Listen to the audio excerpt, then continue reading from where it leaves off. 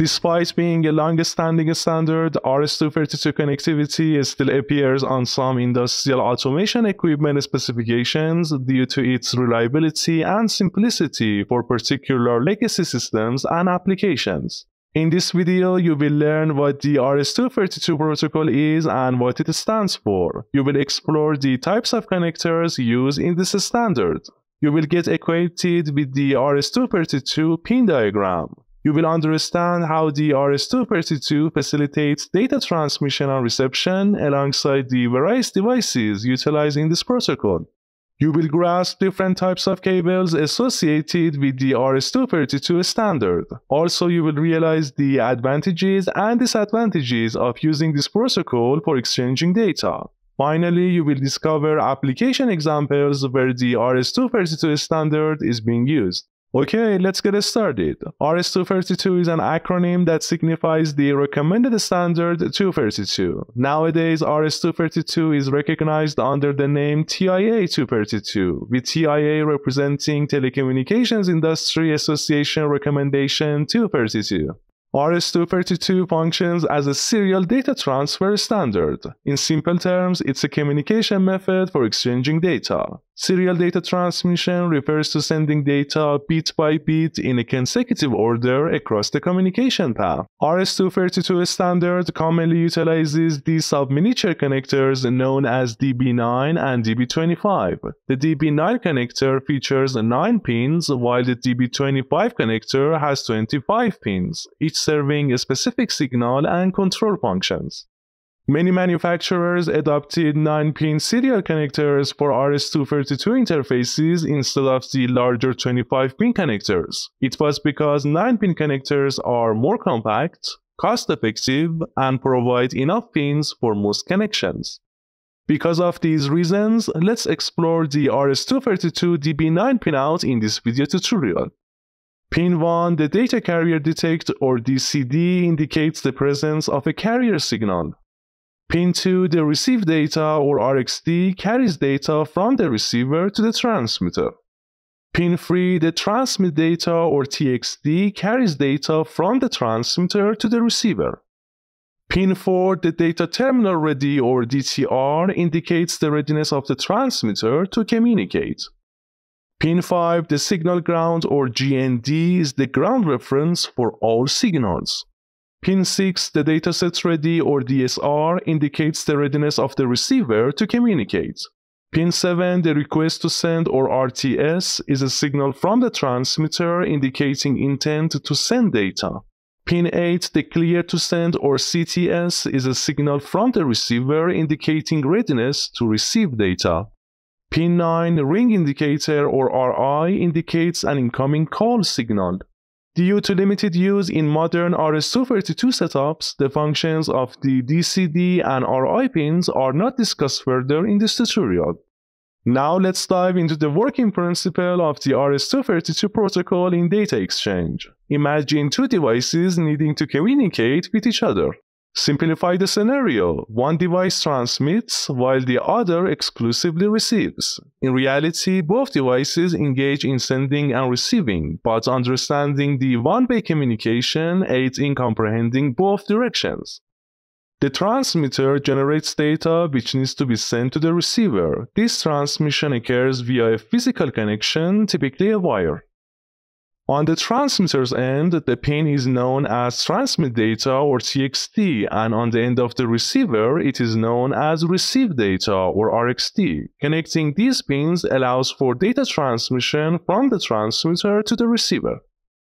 For specific applications, the RS-232 standard emphasizes the necessity of verifying receiver presence. But how is this requirement fulfilled?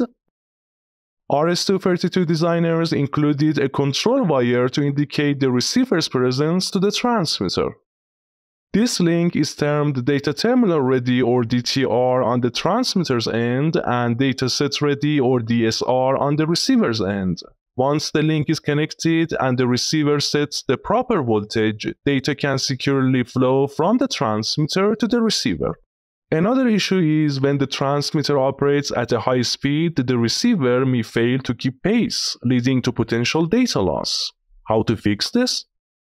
To address this issue, the designers introduced an extra control wire to enable coordination between the transmitter and receiver during data transfer. This link is called request to send or RTS on the transmitter side and clear to send or CTS on the receiver side.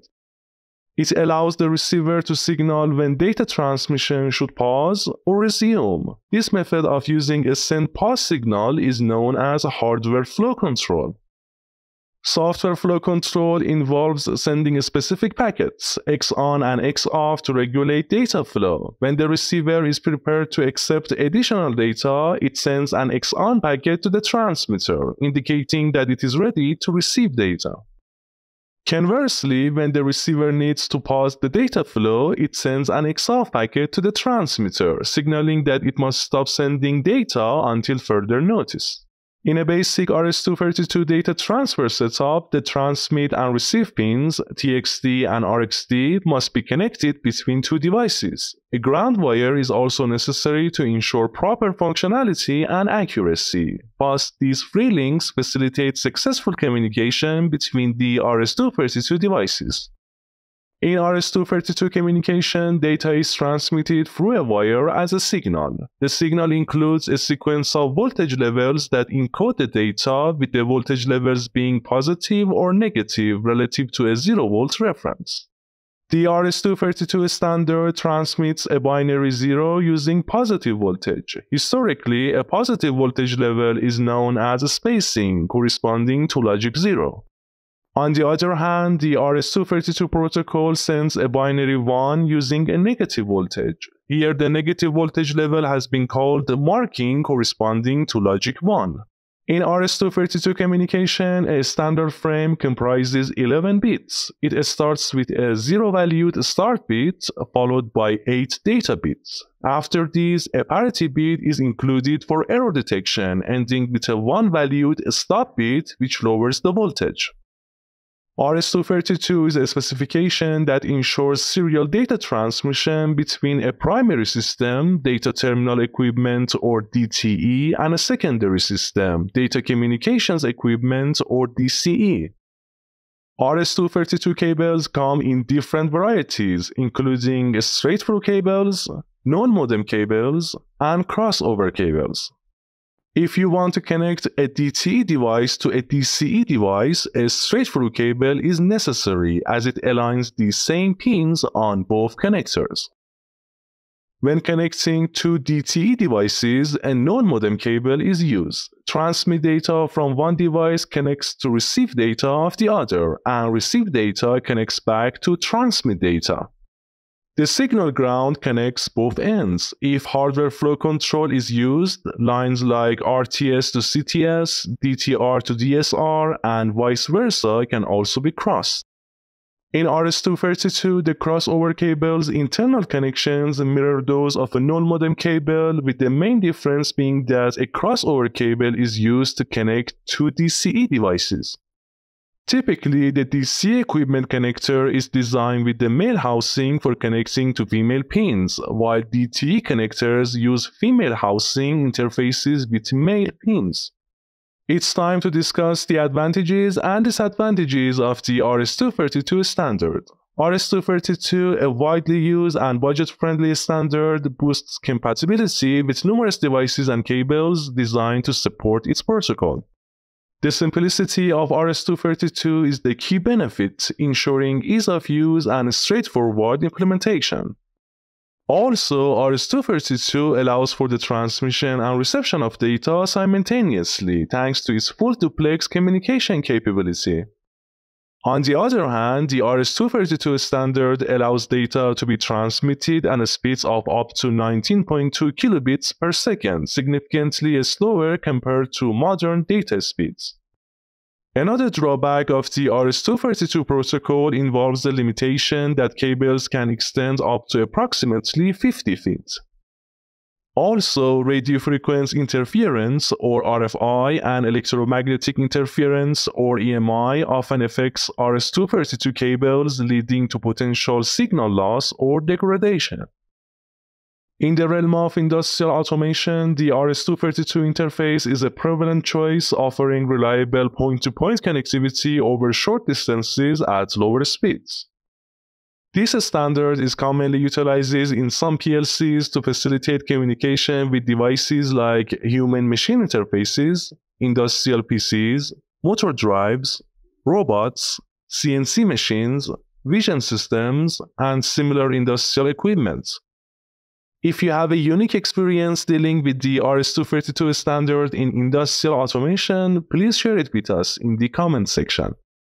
Also, if you found this video helpful, please encourage us by liking the video, subscribing to our channel, and pressing the bell icon so you can get notifications whenever we publish new out-of-the-oven videos. This way, you keep motivating us to produce more informative videos.